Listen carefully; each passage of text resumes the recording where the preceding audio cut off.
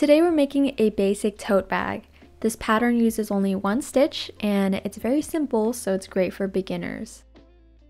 When you make bags, you want to use cotton yarn because it's very strong.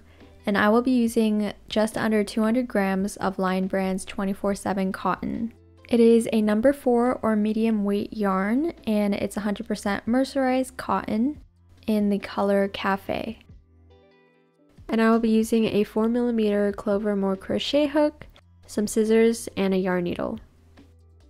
First, a quick overview of this project. There are 3 main steps. First, we'll make a base out of just a rectangle.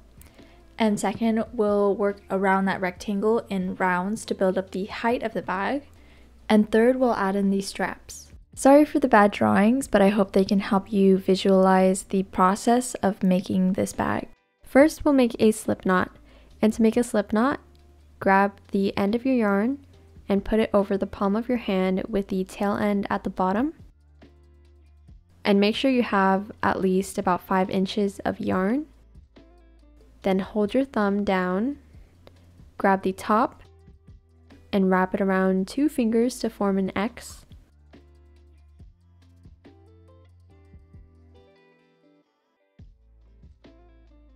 Then use your hook, insert it under one side of the X, then go over, grab the other side of the X and pull it through.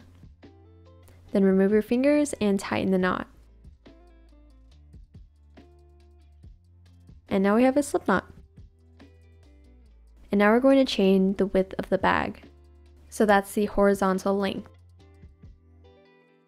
So to chain, yarn over and pull through. Here's our first chain. It looks like a sideways V. Again, yarn over and pull through. And we're going to continue chaining until we get the width that we want.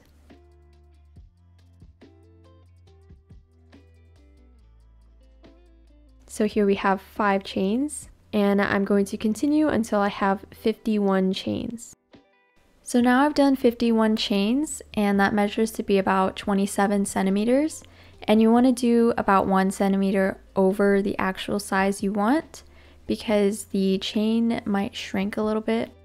This might end up being about 26 centimeters when I finish. And this whole bag is going to be made out of single crochets. So to do a single crochet, insert your hook into the second chain from the hook. So this is the first chain and this is the second chain. So insert your hook through that V and grab only the top loop. And then we're going to yarn over and pull through. Now you should have 2 loops on your hook, and we're going to yarn over and pull through both loops, and that's a single crochet. So let's do that again. Insert your hook into the next chain. Again, go into that V, grabbing only the top loop, yarn over, pull through, yarn over, and pull through those 2 loops. And now we're going to keep doing single crochets until we reach the end of the chain. And once we reach the end of the chain, we should have 50 single crochets. And you can count them by the V's on the top. So once we have 50 single crochets, we're going to start our second row. So we're adding these rows to make the base at the bottom of our bag wider. So to start a new row, we're going to chain 1, and then turn. And now we're going to work back across. Now to start our second row of single crochets, we have to first find the first stitch. So if you look at it from the top, you can see this row of V's, and the first V to the left of the hook is the chain that we just made. And then to the left of that is the V of the first stitch. So we're going to insert our hook under that V. And then we're going to yarn over, pull through, and yarn over and pull through our 2 loops. So again, we're just doing single crochets, but we're going under the V's of these stitches. And we'll do that all the way across. And once we reach the end, make sure that you don't miss this last stitch because it can be a little hard to see. Just make sure that you end up with 50 stitches. And this is our second row. So now we're going to start the third row by chaining 1 and turning, and then we're going to single crochet all the way across. So now we're going to keep going until we get the width of the base. And I ended up doing 8 rows, and this made it about 4 centimeters wide. So to recap, my base is about 26 centimeters long and 4 centimeters wide. Now that we have our base, we can start doing rounds to build up the height of the bag. So first we're going to turn our work to the side, and we're going to be working along the side of the rows that we just made. So we have 8 rows, and we're going to do 8 single crochets into the side of these 8 rows. So first let's chain 1, and then we're going to do our first single crochet into the side of the first row. So this part we don't have those V's to go under, so we're just going to grab a loop along the side of the rows. So here's my first single crochet into the side of the first row. And we're going to use a stitch marker just to mark our first stitch, so when we come back around we don't miss it. So let's just loop our stitch marker into this stitch, and if you don't have a stitch marker, then a bobby pin or a safety pin works too. Now I'll move on to my second single crochet.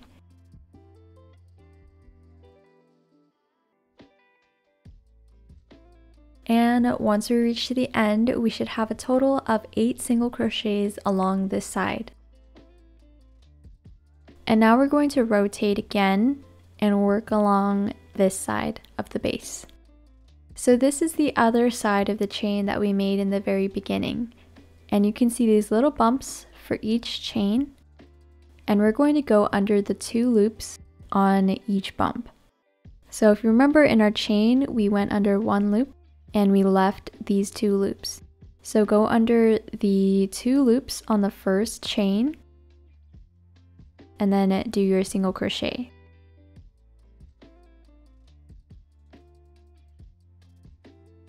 And we're just going to keep going across, doing our single crochets under the 2 loops of each chain. And you'll see that the corner starts to bend, which is good because we want it to be building up instead of laying flat. So just do this all the way across, and you should have 50 single crochets along this side. Now that I've done a single crochet into the very last chain, I'm going to make sure that I have 58 total single crochets. So again, that's 50 single crochets along the side we just finished and 8 along the side we did earlier. And now we're going to rotate it again and do 8 more single crochets along the other side. Again, 1 single crochet into each row.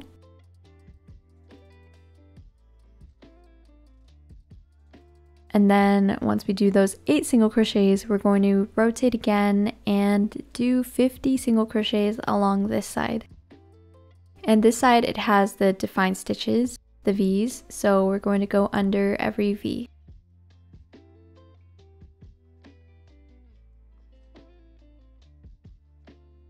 After our 50 single crochets, we should end up at the stitch marker that we put in the first stitch of this round. So for round 1, you should end with a total of 116 single crochets all the way around. And now we can close off our round by slip stitching to our very first stitch.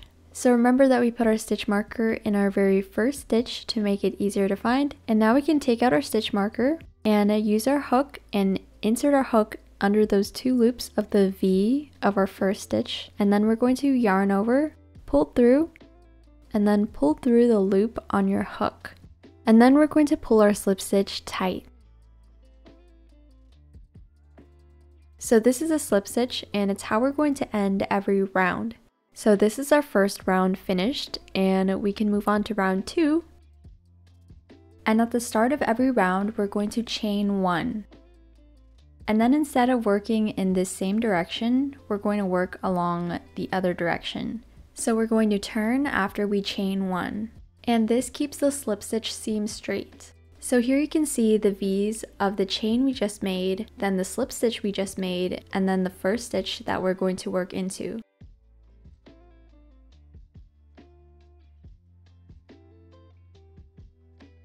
And once we do our first stitch, remember to put your stitch marker back in so that you can see the first stitch clearly and know when to stop the next round. But once you get used to where it is, you might not need it anymore. And now we're going to do our single crochets all the way around like we've been doing. Once you go all the way around, you should still have a total of 116 single crochets. If you have more, then you might be adding stitches somewhere, and when you add more rounds, the top of your bag will be bigger than the bottom of your bag. And if you have less than 116 single crochets, then you might have skipped a couple of stitches, and the top of your bag will be smaller than the bottom of your bag. And remember, at the end of every round, we're going to slip stitch to the first stitch of the round. So again, to slip stitch, remove your stitch marker, insert your hook into the first stitch, yarn over, pull through, then pull through the loop on your hook, and then pull the slip stitch tight. And now to start round 3, we're going to chain 1 and turn again. And remember, for the first single crochet of every round, we're going to skip the chain and the slip stitch and go into the third V and start our single crocheting all the way around. And this is how we're building up the height of the bag, so just keep making these rounds until you get the height that you want. And remember that your rounds should grow the bag straight up. The opening should be the same size as the base of your bag, and it shouldn't be getting bigger or smaller. If you're having problems with that, then you might be adding extra stitches or skipping stitches. So make sure that you always have 116 single crochets in every single round. And I ended up doing 52 total rounds, but you can do more or less for a shorter or taller bag. And here's how it looks with 52 rounds, and the final dimensions of it laying flat like this are about 25 centimeters tall and 30 centimeters wide. And also you can see that the seam here is straight because we turn after every round. And here's how the inside of the bag looks. And now we can start on the straps of the bag. First, let's start with a quick overview of how we'll incorporate the straps. Here's the diagram for our bag so far, and we have this box-like shape from crocheting in rounds around a rectangle, and here the arrow points to the start and end of every round, which is where we do our slip stitches. And for this round, first we'll chain 1, do 15 single crochets, then we'll chain 50 for the strap, and skip 20 stitches. Then in the 21st stitch, we'll do 38 single crochets around the side of the box. So 38 is the 15, 8, and 15. And then we'll chain 50 again for the next strap, and then we'll skip 20 stitches and single crochet until the end. And that should equal 23 single crochets. Now let's start crocheting this round. So step 1 is to chain 1 and do 15 single crochets. So now that we have 15 single crochets, we'll move on to step 2, which is to chain 50. So let's start chaining. And if you want a longer strap, then you can chain more. And if you want a smaller strap, then you can do less. And now that we have 50 chains, we're going to skip 20 stitches. So starting from the stitch to the left of our 15 single crochets, we will count and skip 20 stitches. So we will leave a gap of 20 stitches. And in the 21st stitch, we will put a single crochet.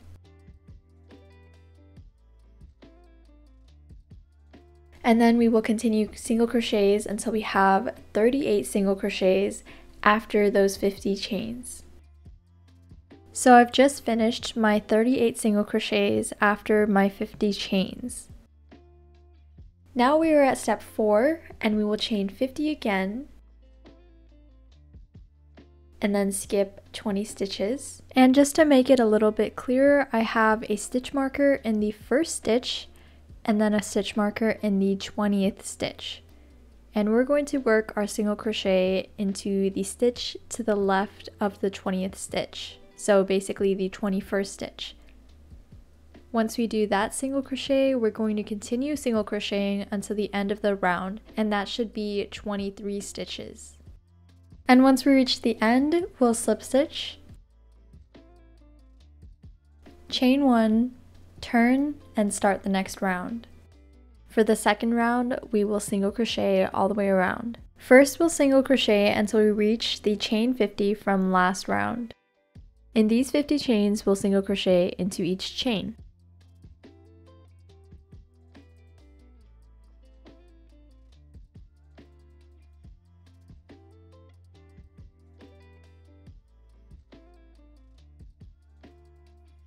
And once we reach the end, we can single crochet around until the next chain 50. Then here we'll also do 50 single crochets into the chain. Then we'll continue single crocheting until the end of the round. And then we'll do a slip stitch, chain 1, and turn.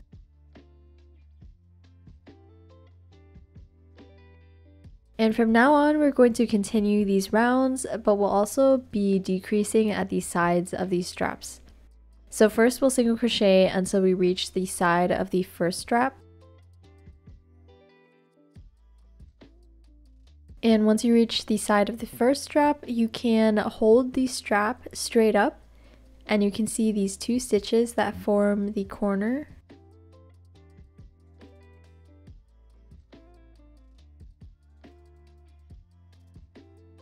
And in these 2 stitches, we'll do a decrease. So to do a decrease, insert your hook into the first stitch, yarn over, pull through, then insert your hook into the next stitch, yarn over and pull through, and now you should have 3 loops on your hook, and now we'll yarn over and pull through all 3 loops. So that combines those 2 stitches into 1 stitch, and it'll keep your bag laying flat instead of being floppy on the sides of the straps. Now we'll single crochet along the strap. And once we reach the other end, we'll hold the strap straight up again and look for those 2 stitches that form the corner. And again, in these 2 stitches, we'll do a decrease. So again, to do a decrease, insert your hook into that first stitch, yarn over, pull through, then insert your hook into the next stitch, yarn over and pull through. And now we have 3 loops, and we'll yarn over and pull through all 3 loops. And now we'll single crochet until we reach the side of the next strap. And we'll do the same thing again and decrease on the first side of the strap. Then we'll single crochet across the strap, then decrease at the other side of the strap. Then we'll single crochet until we reach the end of the round, and we'll do a slip stitch. And now we're going to repeat that same round over and over for however wide you want the strap to be. And I ended up doing 5 more rounds after that round with the 50 chains. Now we'll cut off our yarn, which is also called fastening off. So to fasten off, we're going to put our hook back into the loop, and then we'll chain 1, and we'll cut our yarn about 5 inches, and then we'll pull on our hook and pull the yarn through and tighten the knot that it makes. Now the last thing we're going to do is hide our loose yarn ends. So we're going to grab our loose end at the top where we just finished and a yarn needle, and we're going to thread that loose end into our yarn needle.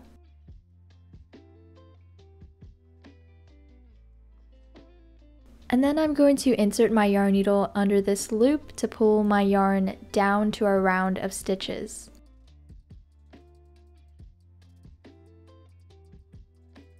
And then we'll go towards the left under the loops of a few stitches.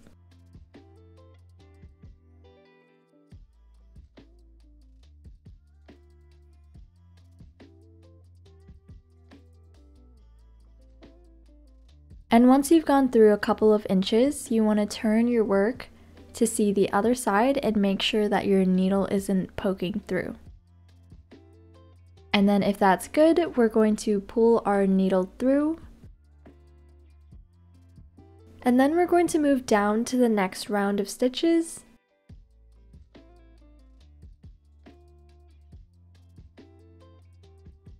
And go towards the right under a few of the stitches. And once we have a good length, we can pull the yarn through. And if you still have some extra yarn, then we can go down another round and go to the left a few stitches again. If you use up the whole loose end, then you don't have to worry about snipping off the last bit.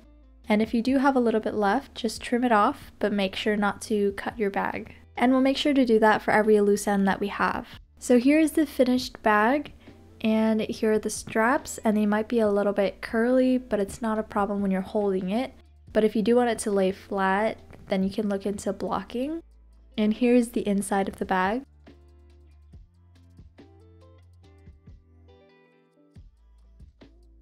And that's all for this tutorial. I hope you enjoyed.